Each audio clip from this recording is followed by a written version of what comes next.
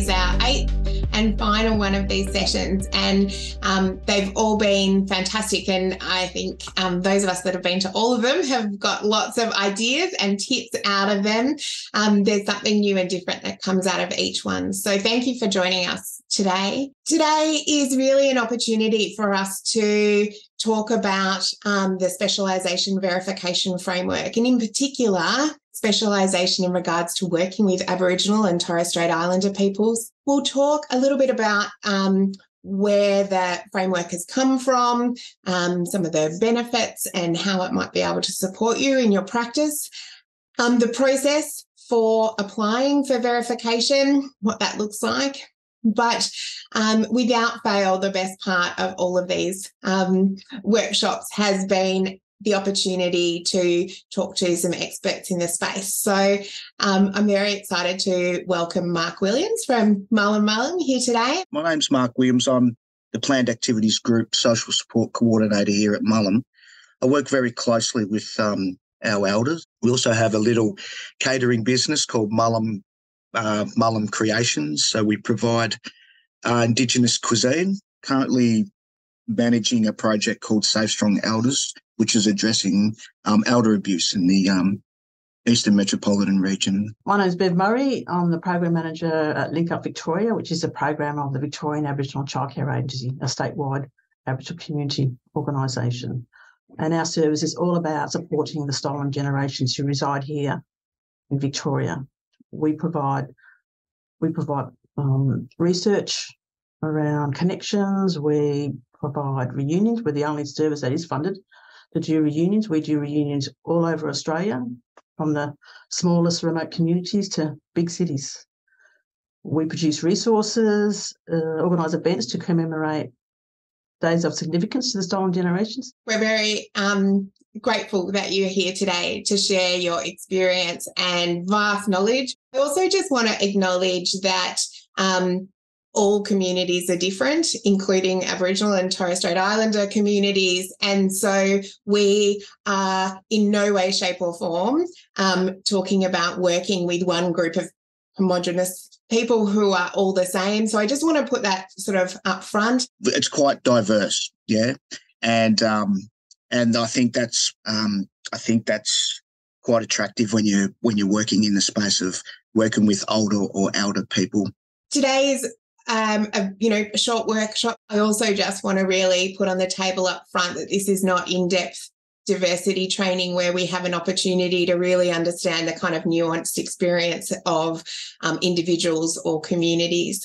I hope what everyone will get out of our conversation today is some really practical ideas around better understanding the Specialisation Verification Framework. Whether you're ready to pursue verification or not, I think it's really valuable to understand the framework and how it might be able to support you in your quality improvement, but also some practical ideas about how we can support our teams and communities in delivering safe and inclusive services for Aboriginal and Torres Strait Islander communities. So it's going to be very big picture. And then, as Marc was saying, there is so much diversity in every community. I think the more that I have worked in this space around diversity and person-centred practice, two things always really stand out to me. And the first one is leave your assumptions at the door. And the second one is as soon as you start thinking, here's how this group of people need services delivered, you're on the wrong track. What you want to be able to do is set your service up to be inclusive for as many people as possible. And if you take the starting point that older people are an incredibly diverse group of people, as is the rest of the community, but the fact is older people have been here longer. So they are most likely to have experienced more and different and a whole lot of different things. So it's actually likely that they're probably our most diverse community. So as soon as we start thinking older people, this, that or the other, I would try and check that assumption first. Hopefully what we can get better at is asking better questions and being prepared to support and embrace that diversity, I guess, as organisations and teams.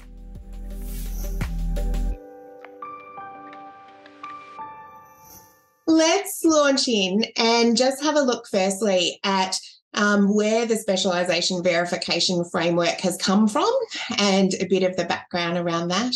Most importantly, embedded within our Act, our quality standards, and a whole lot of program guidelines, etc., that sit around that. We all have a responsibility to deliver care that is safe and inclusive for all older people. And when we're thinking about all older people, it's not just the diversity that you can see and count within your existing group of consumers. It is the diversity within your community. So that might be older people that don't know about your service yet, older people that require your service but haven't been able to access it, older people that used your services in the past and stopped for whatever reason, and everybody around them. So it's really important when you're thinking about those responsibilities to put up front that it's your entire community that we're thinking about, not just the diversity you can see. A lot of work has obviously been happening in the aged care space. We are still right in the middle of very major reforms, particularly around the Support at Home program. That reform will continue to roll out over a number of years. And one of the things is becoming more and more prominent throughout the updates to things like the Act and the quality standards. One of the key learnings from the Royal Commission is that we really need to get better at responding to the diversity in our community and really setting ourselves up to be equipped to support all people in our community. The Specialisation Verification Framework has been developed in response to Recommendation 30 of the Royal Commission.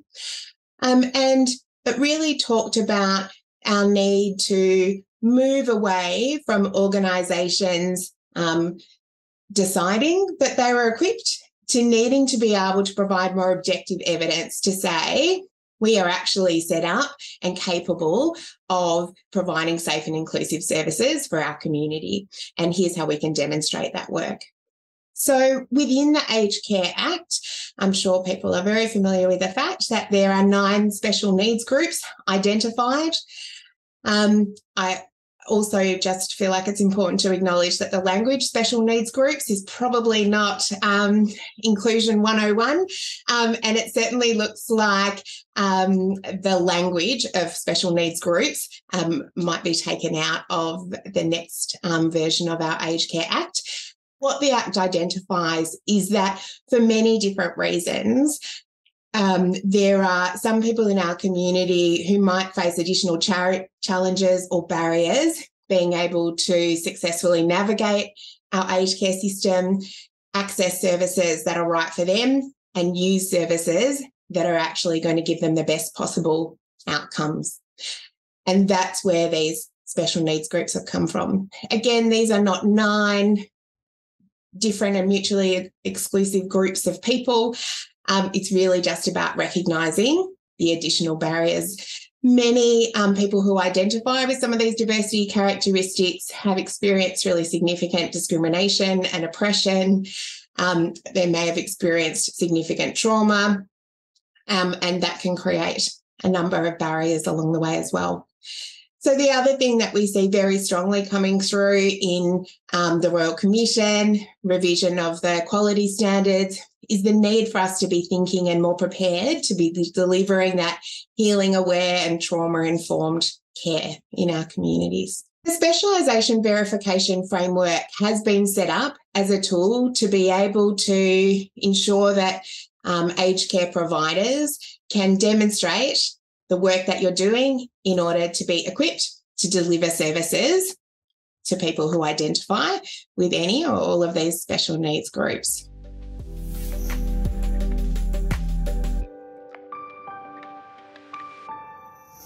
Every organisation, as I said, needs to be able to demonstrate as part of your quality improvement program and through our aged care quality standards and quality reviews that you are equipped to deliver safe and inclusive care for all older people, including people who identify with the different diversity characteristics. The verification framework has been introduced as an additional optional step for organisations, and it's really about being able to demonstrate that you're going above and beyond those standards and providing dedicated focus and effort to deliver that specialised care that's going to meet the unique needs of individuals. The framework was set up by AHA through consultation with a whole lot of experts in the space. Consumers have been involved in the development and service providers as well. And in 2022, they started reviewing applications. The framework includes specific criteria for each of the special needs groups that you need to be able to provide evidence against. And there's also a process where they will collect feedback from local service users to be able to understand their experience of inclusion with your organisation. One of the key things, I guess, to think about is that you might be in a place now where you are pursuing verification. But even if you're not in that space yet, I think there are some really good benefits of understanding the verification framework as well. Certainly, it's a really good way for all organisations to have some good practical ideas about what does it take to deliver safe and inclusive services. How can you as an organisation be working towards inclusion? And you might use the criteria, which we'll talk about in a minute, to be able to provide guidance in that direction.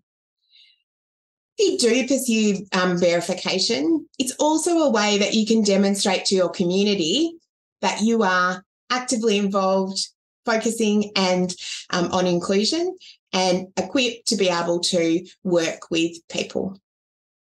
It certainly might be a way that you can promote your point of difference and include it in your messaging to your community about your service and the work that you're doing.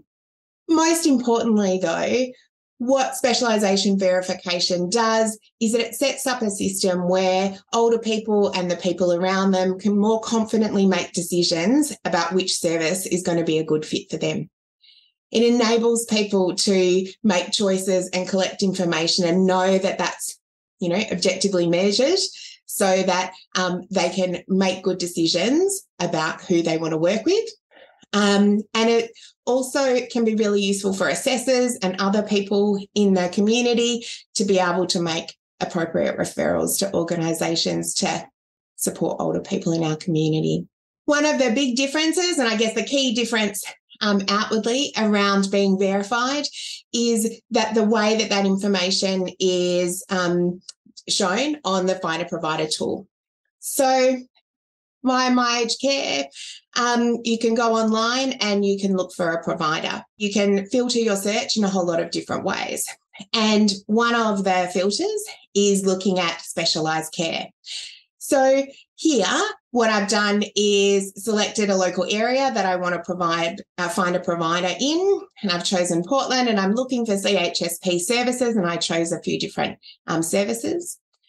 And then you can go and under this tab for specialised care, you can pick which of the special needs groups you want to be looking for. And what that does is allow you to filter via providers that have achieved specialisation verification. It's important to note that specialisation verification only applies to this first tab around specialised care. There are other ways that you can filter your search. For example, you might want a provider that delivers services in a specific language or to people who identify with a particular faith. Might be things like working with people with dementia specifically. Those are all still specialisations that organisations will nominate themselves.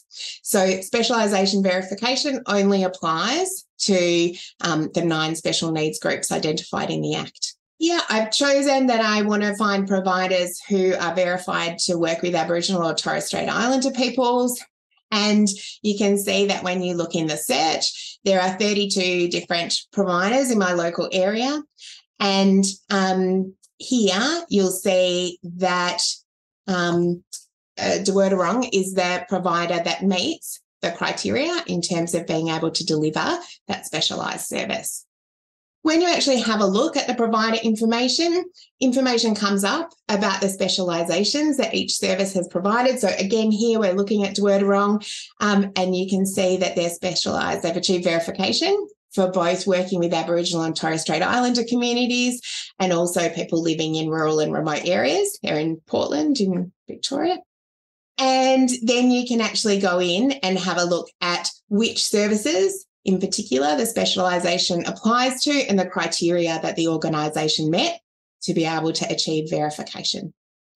So the whole community has access to that information to be able to look into the detail behind the verification that organisations have achieved. Certainly some of the feedback that we've had from older people in a range of different communities has been knowing that you can go and search for providers that are verified really makes people feel a lot more confident in being able to make a referral and work with an organisation that may understand their experience. Some of the other feedback that's come along with that is that when people have searched for verified providers in their local community and haven't found any, it has created some anxiety that potentially no one's equipped to be able to support that person and might understand their experience, which is certainly not necessarily true, but just worthwhile to really keep that in mind, that since this has been introduced, you want to make sure that there's some messaging, I guess, around what might happen. And I know a couple of providers have mentioned that they've done a lot of work with consumers to then find alternative providers because there hasn't been anyone verified in someone's local area. So it's just something to keep in mind.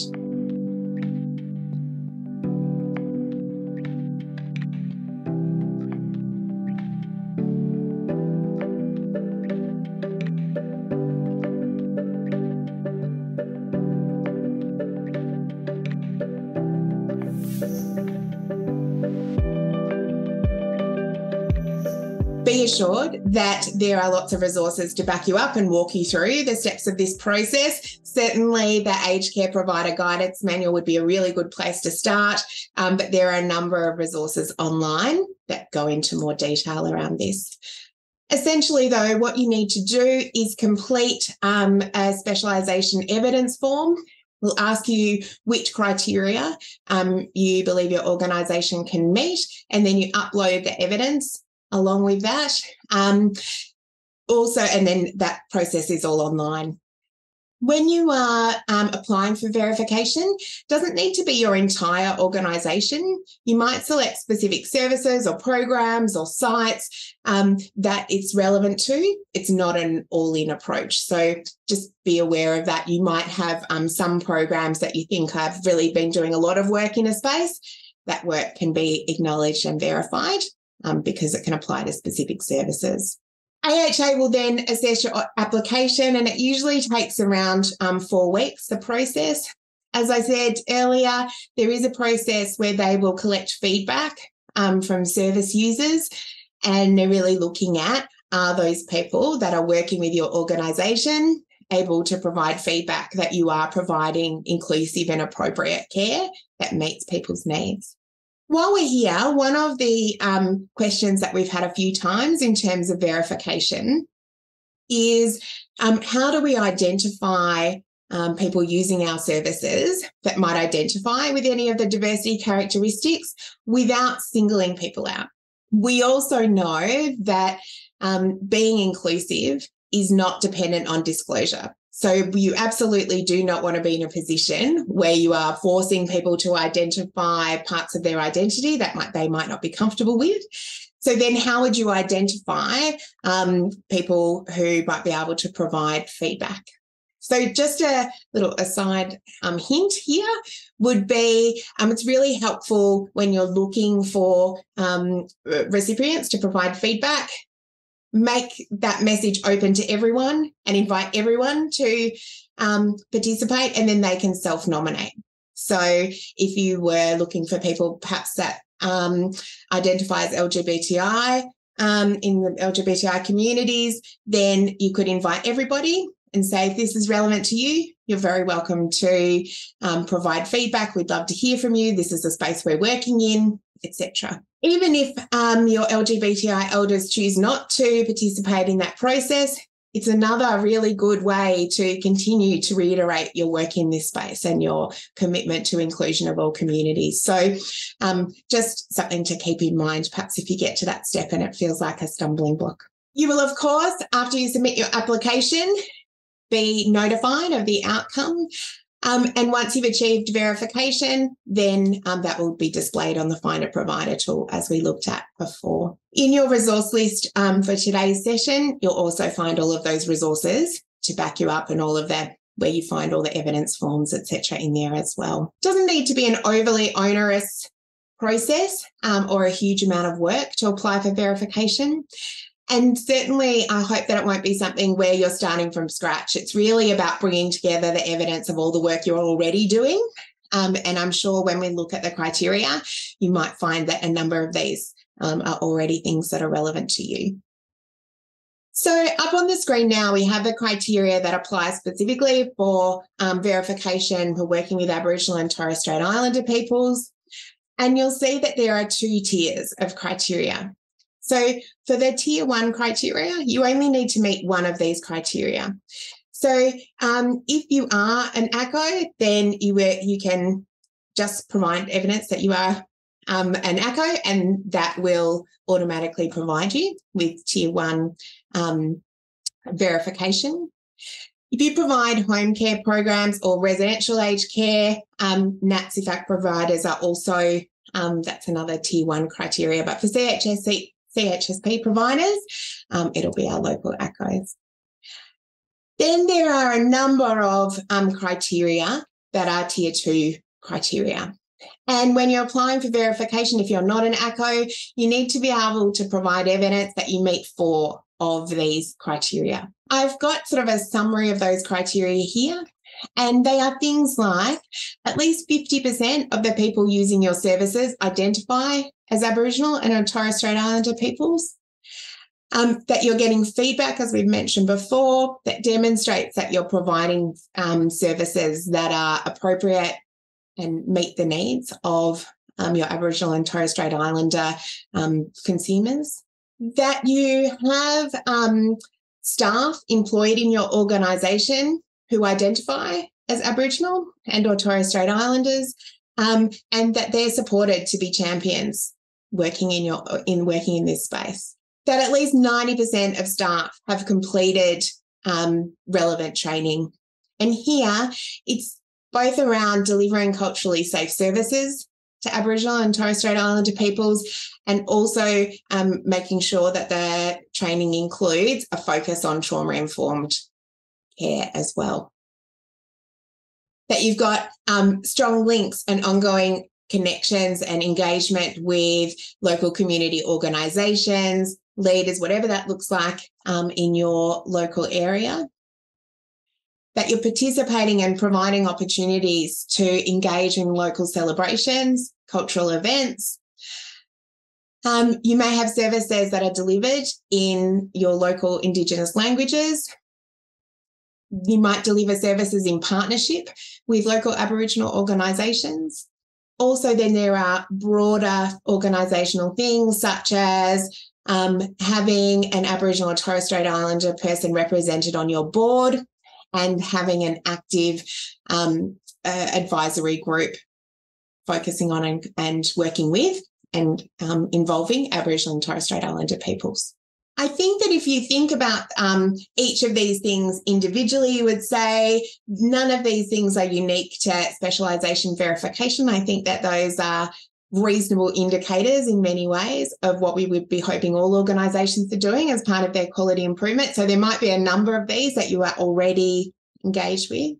We're also going through this process. We were trying to look at our profile, so Mullum as a profile and the services that we provide. And as we moved towards the likes of this My Aged Care space, and we're talking referrals and obviously the services that we provide for our community, these are a number of things that I think we've already ticked in the box.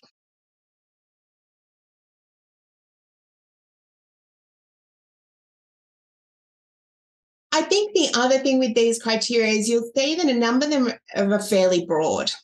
Again, one of the questions that we've been asked a few times is about what does relevant training look like in this space? And there aren't really specific criteria around training other than the fact that it's not a tick and flick process.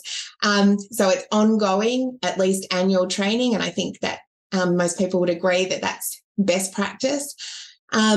And what that looks like is obviously going to be different depending on the scope of your services and your organisation and your communities. So there is space in many of these criteria that look fairly broad for you to be able to demonstrate why the training that you're doing is appropriate for your local community, for example.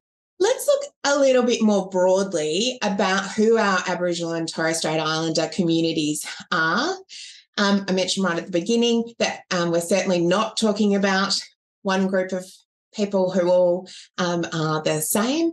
Enormous diversity in our Aboriginal and Torres Strait Islander communities, both locally and individually and across the nation. However, we absolutely know that our First Peoples in this country have experienced really systematic, ongoing marginalisation.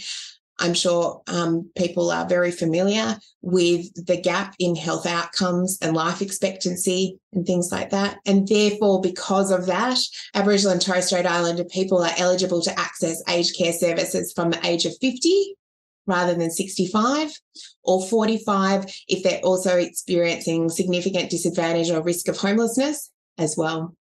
So even if you just use that as a very simple sort of starting point, the profile of our Aboriginal and Torres Strait Islander people who are accessing aged care might be very different than the profiles of other older people accessing aged care services. So, right from that initial point of access, we need to be thinking about how we can support people in an inclusive way. I think it's also really important to recognise that everybody has a different understanding of what health and wellbeing means to them, but certainly our Aboriginal and Torres Strait Islander communities are an excellent example of where there is that cultural overlay to the understanding of health and wellbeing.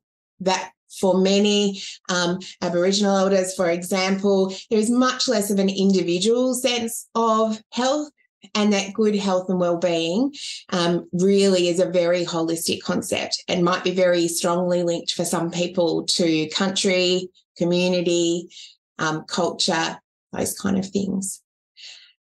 The other thing I just want to acknowledge before we get too far into this, that the terminology around working with Aboriginal and Torres Strait Islander peoples is very different in different communities. There is no single agreed language or terms that are used by all Aboriginal and Torres Strait Islander peoples. I completed a project recently, and the very first thing that they asked me to do was a glossary. And after a year and a half, the very last thing that we never did was a glossary, primarily because the language in this space is not singular and agreed. When I was working with the Indigenous health team at the Department of Health and Aged Care, even within that team, there were really different preferences around using the words Aboriginal and Torres Strait Islander peoples, Indigenous people, and First Nations peoples. So even within that one team. So the idea that there would be one term that everybody agrees to, certainly what I've learned is that's perhaps not going to happen or isn't happening right now. Individually, absolutely, the golden rule is ask the person how they identify and use that language. More broadly, though, it is really helpful to know in your local community whether there is preferred language and terminology. And Marc, I just wanted to ask you there if you have any thoughts around that kind of language piece, but also that cultural understanding of health and wellbeing that is a good starting point for us. What we've found over the many years of Mullum is that, we've got some of our elders that are from different country, from different states and territories. And so you do naturally have that distinct and different language, terminology, and the dot points here, absolutely. Very true, particularly the concepts of health and wellbeing, where they come from and the things they've experienced in their life and their journey, but when they engage with us. So there's a lot in there. I'm very aware that these are simple bullet points to describe very complex and, an enormous amount of history behind those. So I don't want to be oversimplifying people's experience with bullet points in any way, shape or form. I guess really the thing is that this is baseline, that we all need to understand more about these bullet points to be able to have any chance of then moving towards inclusive service delivery. One of the pieces of feedback I hear a lot in my work is the idea of we treat everybody the same. Wouldn't matter to me if somebody identified as Aboriginal or not, I'll treat them the same. And while I think that comes from a place of respect and hopefully kindness and, what that person wants is an idea of fairness, the idea of treating everybody the same is really the opposite of inclusion for lots of people, that really treating everybody respectfully is about us having done our work to understand people's stories and who they are and what they need from us. And as an organisation, us being able to set up our services to be able to work with people in really different ways. If, for example, we think about an Aboriginal person's experience of maybe being separated from their family and the organisations that were involved in that over time and over their lifetime, it's very reasonable to assume then that that person may not feel comfortable working with mainstream organisations and may have more questions and need more time or information presented in a different way to feel really confident about signing pieces of paper that, other people might not give a second thought to. That it might be really confronting and triggering for many people to be requiring support from different services. Bev, I was wondering if you might be able to speak to some of the challenges that people might experience in terms of going back to work with institutions and services and know that a service is going to be safe and appropriate and inclusive for them. For us, it's about making sure that we are acknowledged as Aboriginal people, that our culture is respected, that we can feel safe within an aged care facility, that can do some very simple things, from having Aboriginal artwork to making sure that they get Aboriginal services involved in providing ongoing services for any mob that's there. So it's a whole range of things that they can do to make sure that our mob feel respected and feel comfortable within their service. Yeah, really important for us because our experience, Indigenous experience, was about denying our identity as Aboriginal people. Yeah, it was about making sure that our connections, our culture, that was lost. So we need to make sure that our mob feel that that's not going to happen again. They are included, they are respected, and they are acknowledged. Yes, that makes perfect sense. Thank you, Bev. People's idea of what they're aiming for and knowing that their cultural beliefs around perhaps death and dying might be really different, whether they'll be respected. We need to have done our homework to be able to at least come prepared to those conversations. So these are very big things. Marc, I was just wondering, with that idea of different kind of cultural concepts of health and wellbeing, is there a really sort of simple way that you might be able to summarise that maybe cultural concept of health and wellbeing for many Aboriginal people? The one thing that we do try to concentrate is when we talk about the spiritual, social and emotional well-being is that it's about also getting back on country. So that just might be where it's a simple activity of maybe getting out on country to a significant place. I suppose we're here out in the Eastern Metro region, so there's some historical places that we've got in the likes of Corandurk, and with Simon Wonga and Wonga Park and the history of Hillsville. So just that alone, I think, having a smoking ceremony, getting back on country,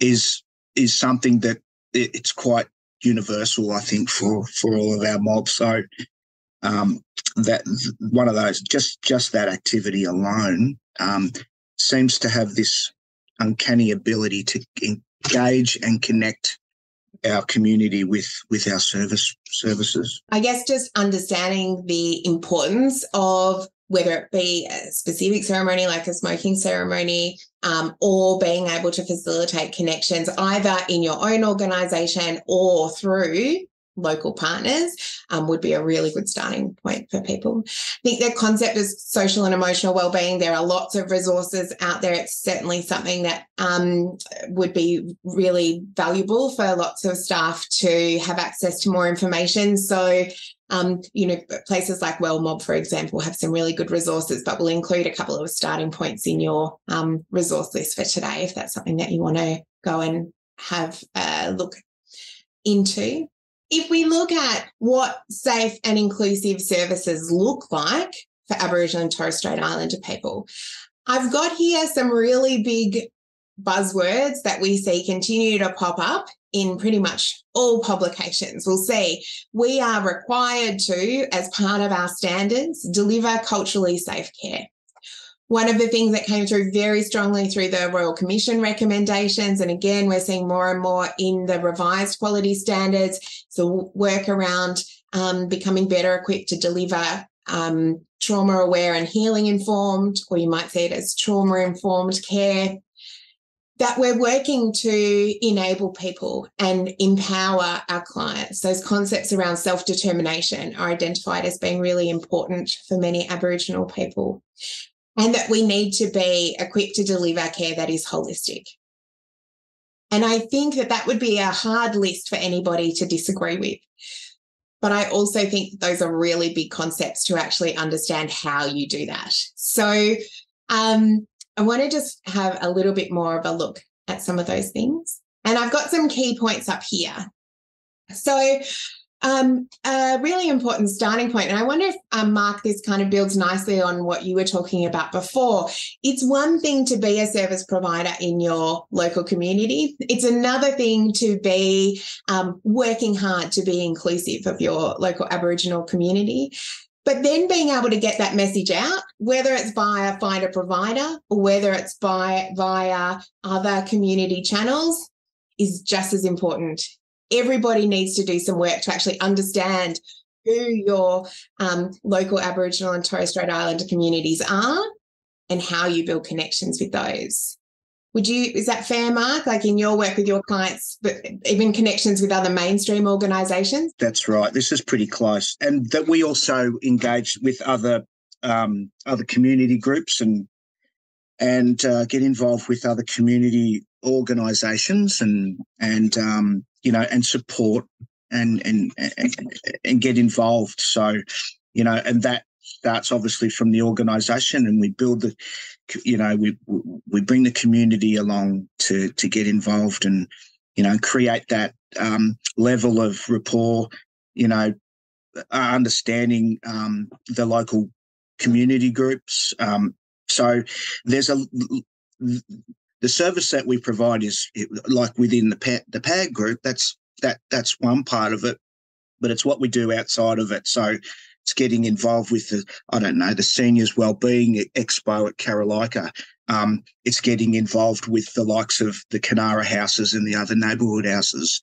The role that we play as an organisation goes far and wide to establishing great rapport and getting involved with other community groups. It's a work in progress. You build it, they will come mentality, but it's also you understanding your own community that you work in.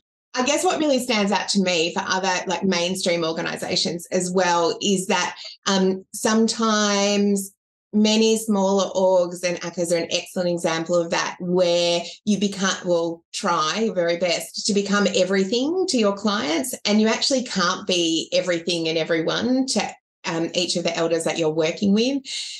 Making sure and maintaining those relationships with, for example, the Eastern Health Aboriginal Health team or other local providers really facilitating those links and building those relationships in advance has enormous benefit for everybody involved.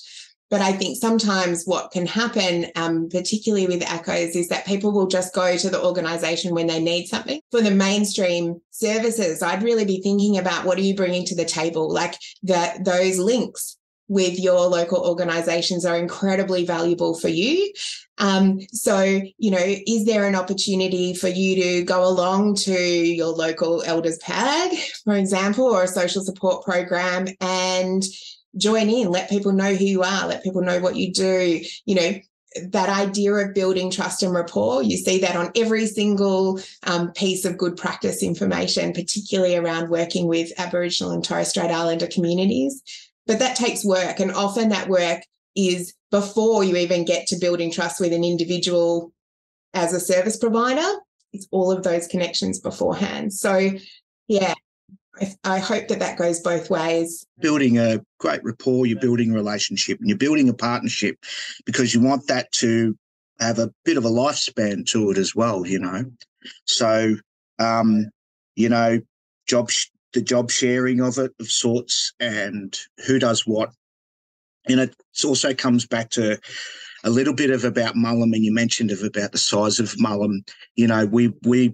We're a small team. We have a few programs, but our reach is far and wide. Our highlights reel, if you could imagine, is pretty unique, pretty special. So, but again, it's taken a long time. For other people in the room and other mainstream providers, thinking about the power of that community connection and presence in your community is really what enables that to happen. And thinking about how, as a mainstream provider, people can add value, there are huge reciprocal benefits for you and, most importantly, your elders. We are all here because we're committed to delivering the best possible services we can to our community and really making strong connections. The other thing that we know is really important, there's lots of evidence, there's lots of guidelines about, is the importance of, as part of your intake assessment, getting to know people kind of processes,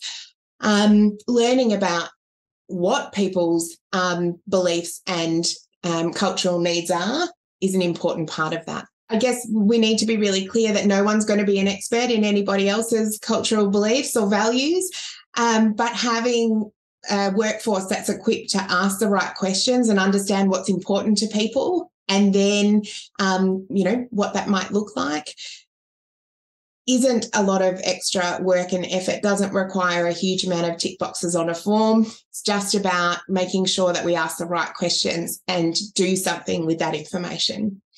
One of my big bugbears, which is I'm having a lot of conversations about at the moment, is we know that every organisation is required to have a question on your paperwork that asks someone if they identify as Aboriginal or Torres Strait Islander.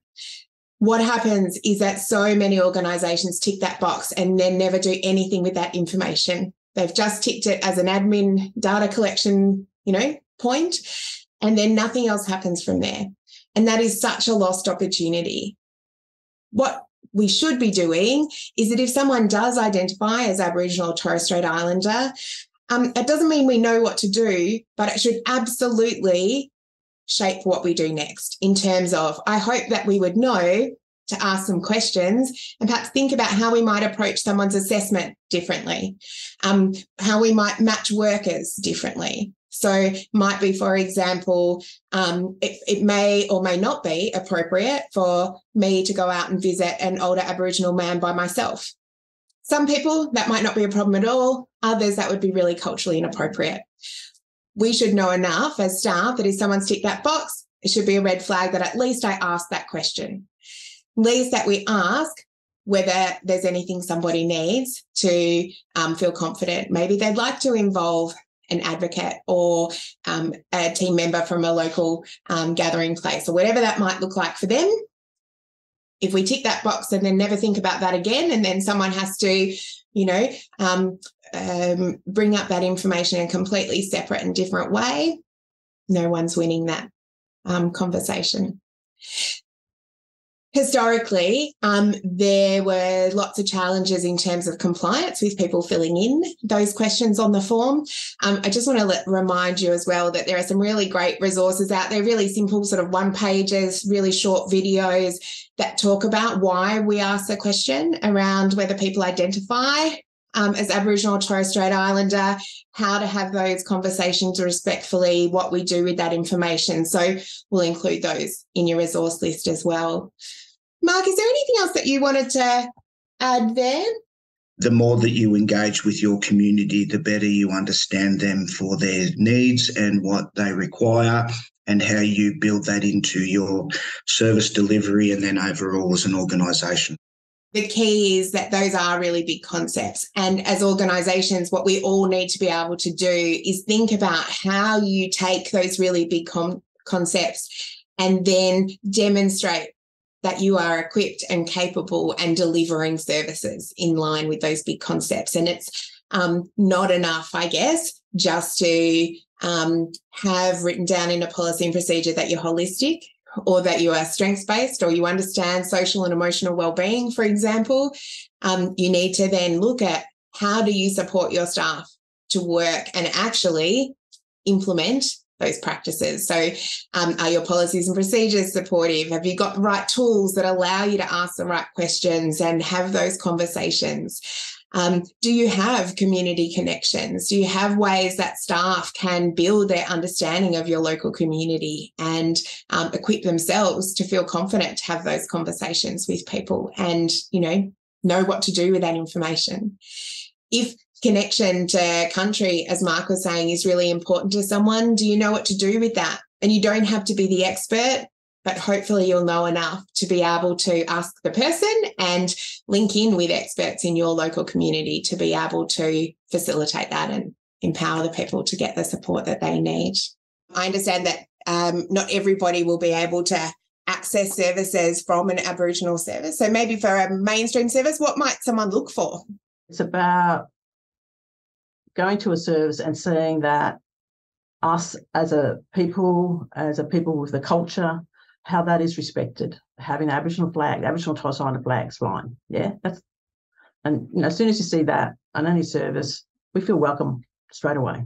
Yeah, and then going inside and seeing Aboriginal people represented through their art or photographs with staff, having Aboriginal staff, having staff who have undergone cultural awareness training, because you can pick that up straight away too when you start talking to people. I think being listened to about, what your needs are. No point having a plan if you're not going to be listened to, yeah? And if what you're saying isn't going to be acted upon. Yes, so deliver, actually follow through. Yeah. And as I said too, about having Aboriginal community members, workers visiting, to talk to our mob and to provide ongoing service for them, having speakers, having Aboriginal entertainment. So it's all sorts of things, from commemorating NAIDOC Week and other Aboriginal days, in the facility, because that's good for everyone. And these are things that are good for everyone. We know that the things that we've asked for, they've translated over to other people, and made it a better life for them. Almost like magic, you actually spoke really beautifully to many of the points that are actually criteria to be able to demonstrate evidence for the Specialisation Verification Framework in terms of the environments, having Aboriginal staff, supported as champions, remaining connected to community organisations. All of the physical environment, all of those things are the kind of things that providers can use as evidence as well. Can I also mention how having that connection to family, that is just so important for Stolen Generations mob, particularly. I'll give you an example we organised a reunion for 4 elders. That one of them lived in Victoria, one of them lived in New South Wales, and one of them lived in remote New South Wales. So we thought, well, we want to do something for them because they're elderly. 2 of them had serious health issues. They were never going to, we were never going to be able to get them all together back home here on country. So we organised a Zoom a Zoom reunion. We've never done that before, but we thought it was just so critical that we did something for this family. Yeah. So we were very grateful for the support that we received from the elder who was in a aged care facility. You know, the nurse there, she just went above and beyond in supporting our client, our client to participate in this reunion on Zoom. So things like that, yeah, that's what we'd like to see. That reminds me as well of the importance of understanding how different everybody's understanding about what health and wellbeing means to them is. And I know that in many Aboriginal communities, there's much more of that community focus on health and wellbeing, that rather than an individual focus, which might be more of a Western kind of approach. But, understanding that as a starting point is really key to being able to deliver care that's actually going to work for someone. Yes. It's about looking after everybody, isn't it, in the end? Yeah. Thank you, Bev. I wonder if you have, one tip or idea about when your elders need to work with other mainstream services, what's something that those services could do to show that they are inclusive and equipped to be working with Aboriginal and Torres Strait Islander peoples? That you're making it culturally safe by the sheer fact that you're acknowledging the country, the traditional group that the service provider might be based in, and the worker, and that they're au fait. They have some cultural understanding, and they've ticked some of the boxes in doing their cross-cultural awareness training and that sort of stuff. I mean, those who live in the area, those mainstream service providers that are out here in the east, they'd be pretty au fait with the historic, nature of out here in the burbs, in Hillsville and Correndon. So, but again, that's, you're building rapport and trust, and it starts from there, because you only need one that will say this service is really fantastic, and you're getting them to say, I highly recommend to utilising that service. Maybe that's the most powerful tip, isn't it? That if you deliver great inclusive services, that is your very best marketing for evermore, because word on the street is much more powerful than anything that we as providers could ever tell people. Having, a real person from your community say, oh, this went really well for me, is a better endorsement than, any of us could provide, even with billions of dollars of budget, I would suggest. Absolutely. Cool. Having people in your community say, oh, no, that was terrible. They, didn't treat me well, or they didn't know anything about me or our community or our mob, or whatever it might be, that's also a really powerful and often long-lasting message, isn't it?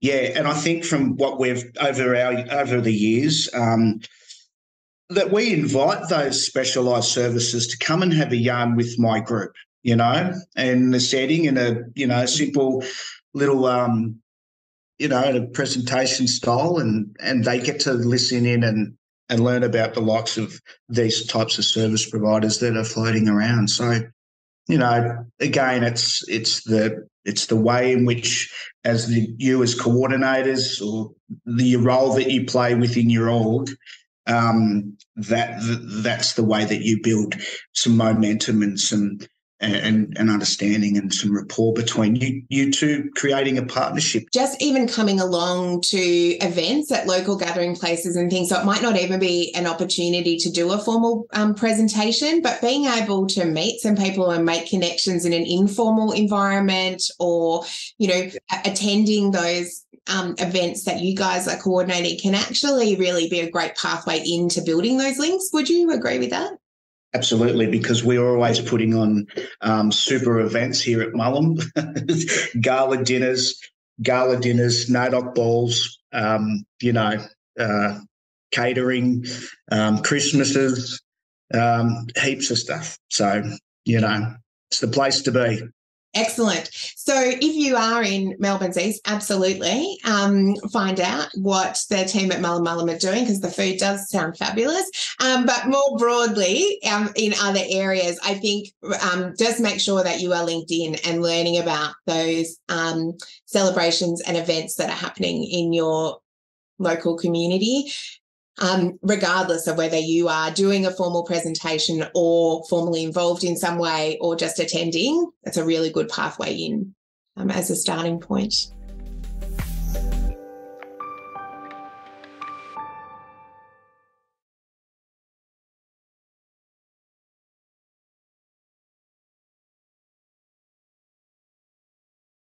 Thank you, Catherine, for mentioning that cultural load of the organisation and the expectation of those who need Mullum's input. We're talking about some burnout. There's a shared approach to it, and as you can imagine, that cultural load can sometimes mean that it's heavily weighed on Mullum. I'm really glad that's come up too. I think when I was talking about that idea of looking for reciprocal benefits before, I think that builds really nicely from there. But understanding that cultural load on a small organisation in your local community is really important. On the individual workers within those organisations is really important.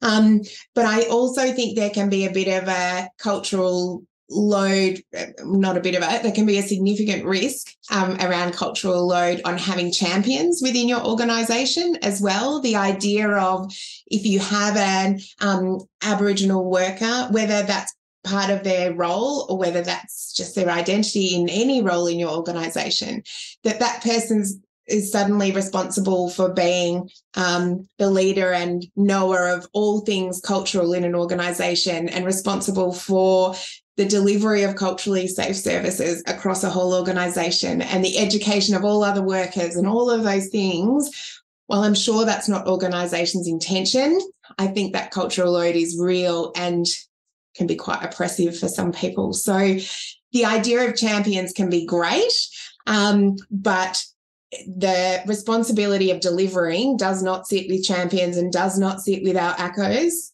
individually to be responsible for everybody else's learning and doing.